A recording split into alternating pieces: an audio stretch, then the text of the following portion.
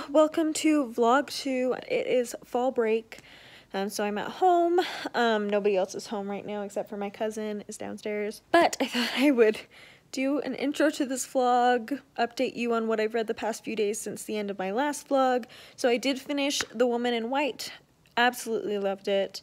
I gave it a 4.25 out of 5 stars, mostly because it wasn't a 5 stars, because I felt like some of the, discovering some of the answers to the mystery was a little bit, convenient. I felt like the main character just was like, oh, because of this and this, I kind of thought that maybe this could be the answer, and then he'd end up being right, and you're like, sometimes it felt like it was, the conclusions he came to were a little bit of a leap, in my opinion. And yet they turned out to be right, so it was a little strange that way, but, it was fine. I also found it really annoying. This is totally a personal, modern day woman point of view that I'm coming from, obviously. The fact that Mr. Hartright ended up with Laura and was super into Laura, and I was like, had no personality, and she was just... the whole book, I just felt like there was nothing interesting about her. She was just such a flat character, and, it would talk about how, they had had some conversations and moments and stuff, and so he, found an interest in her, but I felt like the whole time it literally just came down to she was prettier than Marian, and that's why he chose her over Marian, because I felt like Marian was a way more interesting girl, and had way more personality. Sorry, you're shaking, I'm just holding camera. So I ended up knocking it down a star, 0.75 of a star, just because of those couple of things. But it was really good overall. I enjoyed the mystery.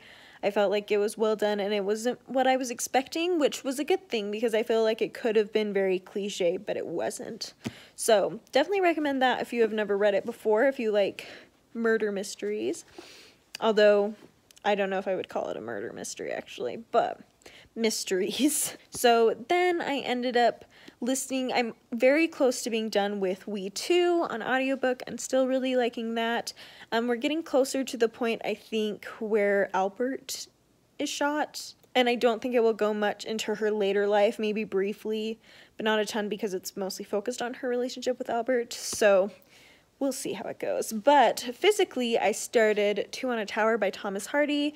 Really enjoying this. I literally have only read 2 chapters, but I definitely am liking it more than Under the Greenwood Tree, which is the last Hardy I read, which I gave 3 stars to. I enjoyed it, but it wasn't great.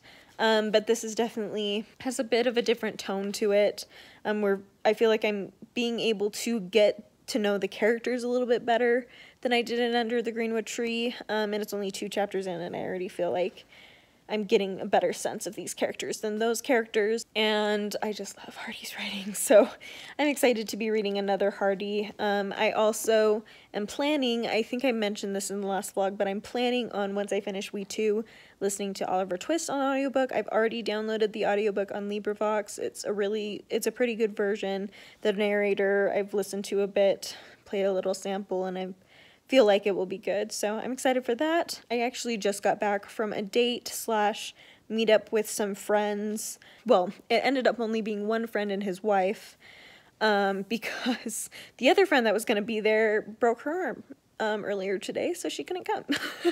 So anyway, but it was a lot of fun. I was going to take some footage of that, but I just was living in the moment and totally forgot, but I will, if I can get it. My friend took a picture of us, so I'll put that right here if I ended up getting it. If not, then I'll probably cut this part out. So that is where I'm at right now with reading.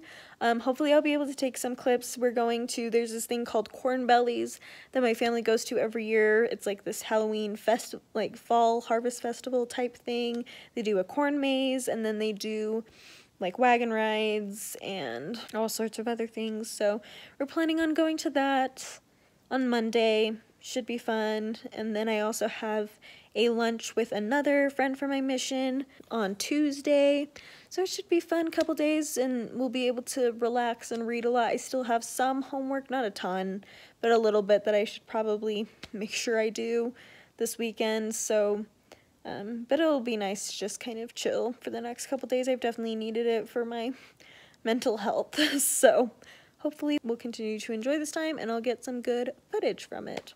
I'm just standing on this side because my arm's this way. Anyway, hi friends. We're going to Corn Bellies, which is like our local like fall festival thing, and it's the last year they're doing it, so we are taking advantage while I'm on fall break. Are you excited, Noah? I'm very excited, Tori. This is like our childhood. It's true. That we're revisiting by coming to Corn Bellies one last time. Hopefully we can find another fall festival to go to, and so I'll be taking some clips since this is probably the most exciting thing you'll see in these freaking vlogs because I suck. So yeah.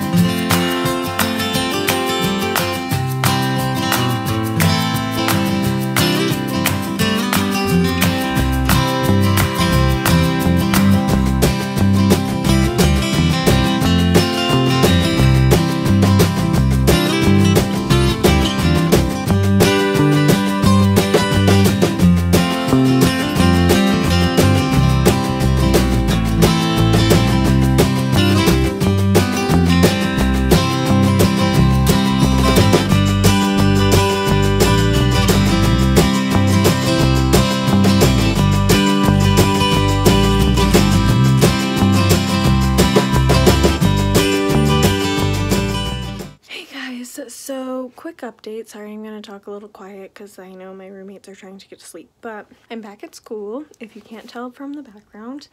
However, I have not read very much. I have made decent progress in Two on a Tower, not a ton, but I did read 6 chapters while I was at home, which is good because I honestly wasn't sure how much I would read while there, as I had more plans than I usually do for breaks. But I was able to read a good chunk. Honestly, at this point, I don't think I'm going to finish another book. I want to finish at least We Too, my audiobook, by the end of the month, but it is currently 23rd, which means I have like 7-8 days. However, there's a lot going on. I just kind of realized once I got back, today's my first like full day back, I got back last night, and I just realized I have a lot coming up that is due between homework due and registering for next semester's classes. I have to do some things to prepare for that. So I don't know if I'll finish one. I'd like to at least try to finish this, but again, I have an essay, I have this big journal thing due, I have a couple tests. So everything's just coming up at once, as it usually does with school. So I'm gonna try, keep reading this. I also will start my buddy read of Wuthering Heights tomorrow. So definitely won't finish that by the end of the month, but I'll still be reading it. And then, so yeah, tonight I was planning on reading some more. I think I'll at least read a chapter. As it is a little late. I ended up, I decided to watch a Victorian period drama. So I picked The Turn of the Screw, the BBC, sorry I'm switching hands really quick. Anyway, the BBC movie version that came out a few years ago, like 2009, sorry, switching again.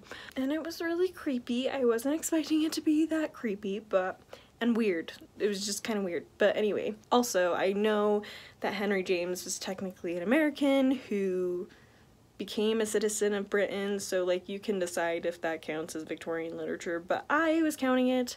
So I kind of want to read the book now just to see how it translates, because there were some things in that show that I was like, really? Is that really in a Victorian novel? Like anyway.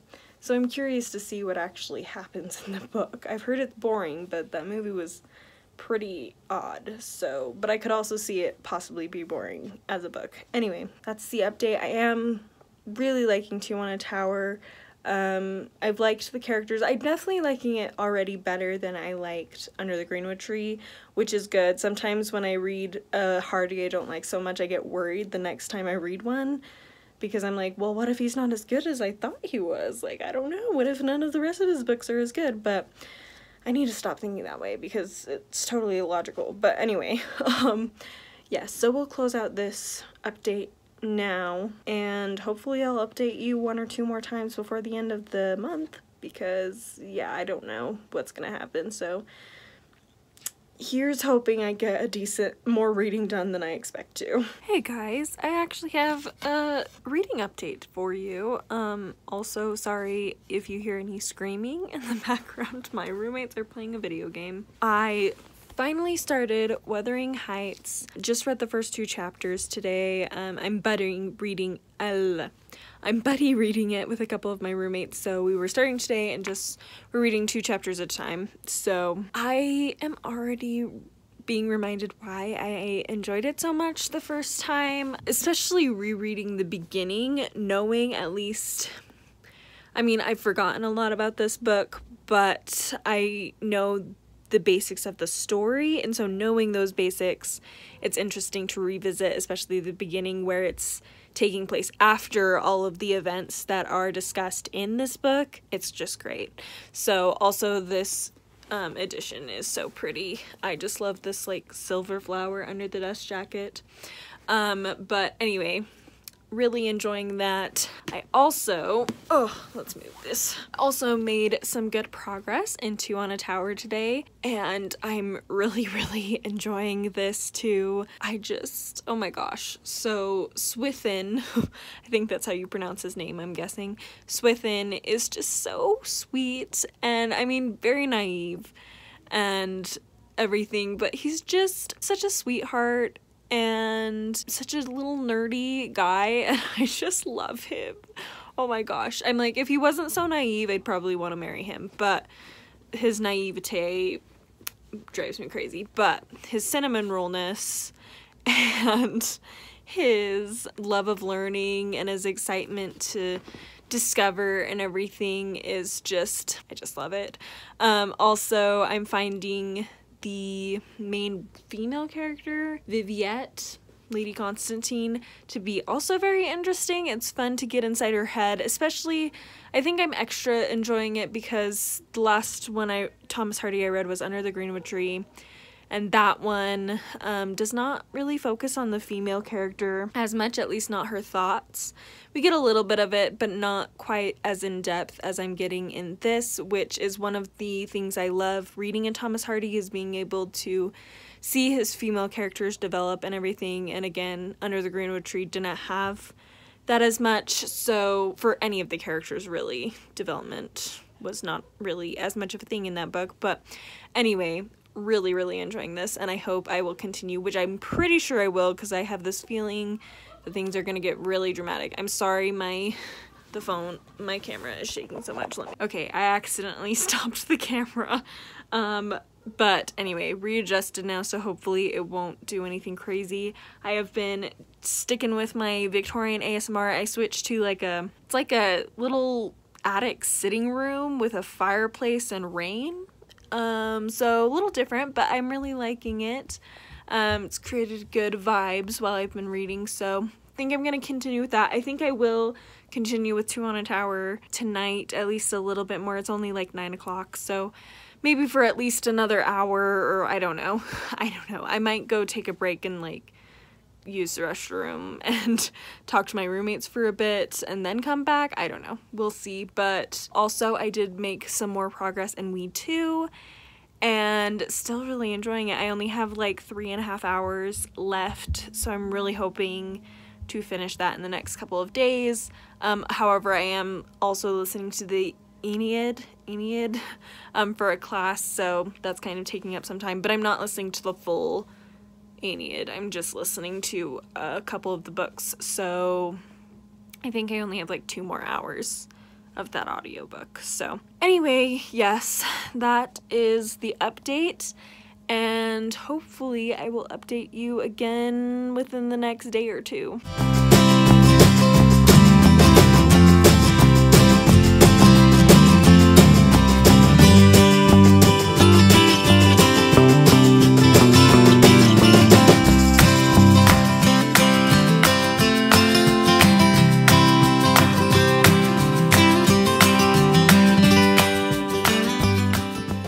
Guys, it is definitely way after the end of October, but I need to finalize this video. So we're going to do my wrap up for this vlog. I was able to finish We 2. Sorry, I'm gonna set my... So I was able to finish We 2 and really enjoyed it. I think I gave it 4 out of 5 stars. It was really good. I'll talk more about it in my wrap up. I don't want to share all my thoughts in this. But I did really like it. Like I said, it was really cool to see a better insight into the lives of both Albert and Victorious, especially in how they connected to each other and related to each other. I don't know where to hold this. Okay. I did also get a good chunk of the way through Two on a Tower. I don't think I've even read this since the end of October, so I feel like I can just mention it where I am now. I've read, I think, about 100 pages of it, so, and since it's only a couple hundred pages anyway, I did read a good chunk of it, and I'm still really loving it, still loving Swithin. He's just so sweet and charming and innocent, and I hope I continue to like him. Their relationship is very interesting, especially because she's quite a bit older than him. It's kind of an interesting dynamic that I haven't really seen as much in Victorian literature, so it's been interesting to get a glimpse into it, and I'm sure it will continue to be an interesting read in that way. Sorry, the lighting on this is being weird. Anyway, I also did get a good chunk of Wuthering Heights read before the end of the month. Actually, I have been reading this since the end of the month, so I'm literally almost to the end. But really liking it. So glad I decided to reread this, and it's been fun to read it with my roommate so we can analyze and talk about it together, and it's just, I'm really liking it, and being reminded why I loved it so much the first time has been really good, and helping me to see that, yes, you know, it is one of my favorite classics of all time, as I've said that over the years, but since it's been so long I wasn't sure anymore, but it definitely is up there still for me. I really love it. And yeah, that's it. I'm still planning on listening to Oliver Twist. I've been making my way through Othello the past couple days for an English class, so I haven't gotten into Oliver Twist yet, but I intend to do that just because I really just need to get a Charles Dickens read so bad, so, and I think it'll be fun to listen to, so. Yes, it was a good Victober overall. I knew I wasn't going to do much reading, but I'm glad I at least started 2 others at the end of the month and got a pretty good chunk of the way through them before the end of the month, even if I technically only read 2. It was fun. I'm really glad I participated, and I hope next year I'm changing my major from English to biology, where I'll obviously still have a ton of homework for biology, but it will be less reading and writing, which I feel like will help me to be able to do more of that in my free time, because I'll be more motivated to do that in my free time when I'm not doing it for school so much. So I do think it will be nice, and that I should be able to read more next year. Probably still, again, not a ton, because I will still be in school, but I do think I'll be able to better participate. So anyway, thanks so much for watching, and I will see you next time, probably in my wrap-up for the month. Bye!